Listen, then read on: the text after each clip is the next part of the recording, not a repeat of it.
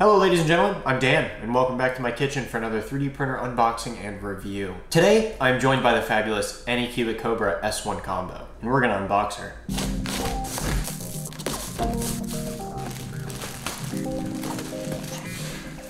Light work. The user manual. This looks like a standard Core XY 3D printer, but I have noticed a few differences with this. The touchscreen display for the 3D printer is already mounted to the top and it just flips up. As well as the top of the 3D printer and the front are just made of plastic rather than glass. The Ace Pro.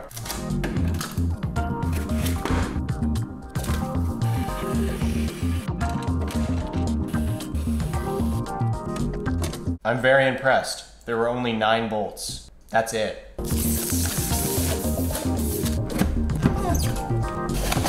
So here are the filament tubes. This is the accessory box that came with it. Damn it.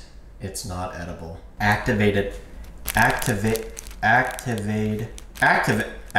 carbon for air filtering. So this does come with a spool holder if you're only going to be using one spool of filament. However, because I have the Ace Pro, which is the 4-spool filament system, I'm not going to be using the spool holder. So the Ace Pro just sits on top. This cable then gets connected from the printer to the Ace Pro, and the filament hub module gets installed at the back. Right here. Wow, how nice. Filament hub. This.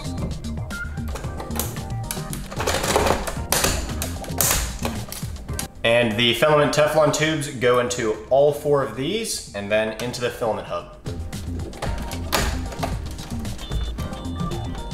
Don't throw away the blue clips.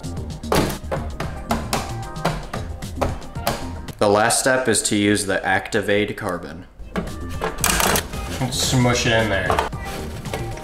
Let's go ahead and move it to the print room and start some prints.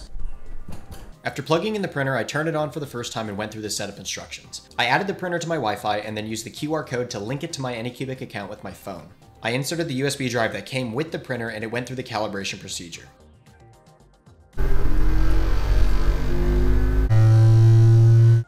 I also received 4 rolls of filament with this printer and placed them into the Ace Pro, which has an RFID system to automatically detect branded filament. However, you can also manually enter the brand, color, and material on the screen for other filament. To get started printing, you can download the Anycubic slicer from their website or install it from the files on your USB flash drive. My first print was Echo's mask that my buddy Kev modeled over on wireframe. After throwing it in the slicer, I oriented it to the bottom face, added tree supports, and then left everything else stock. I sliced it and sent it to the printer.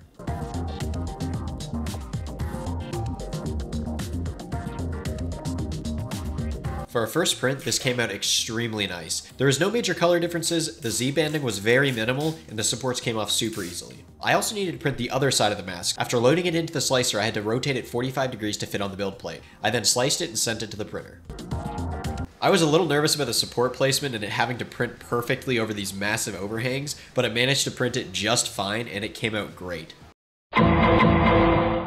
I found these flexible crocodile keychains that would be perfect to test the multicolor printing. I loaded in black, yellow, green, and white filament into the Ace Pro and updated their color profiles in the Filaments tab. I then imported the 3MF file into the slicer. I synchronized my Ace Pro with the new filaments on the slicer and then had to recolor the crocodile. I also used a cylinder to boolean out a keychain hole in the tail. I then cloned it to fit 22 of them on a single build plate, sliced it, and then sent them to be printed.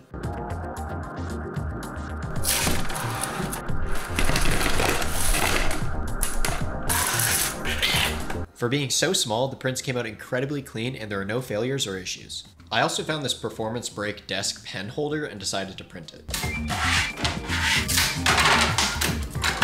I enabled the ironing setting for all the parts in the slicer and the prints came out looking great. I used super glue to attach all the parts and everything snapped together really well. The final product looked really cool. And for my final print, I thought that I should make a Labubu.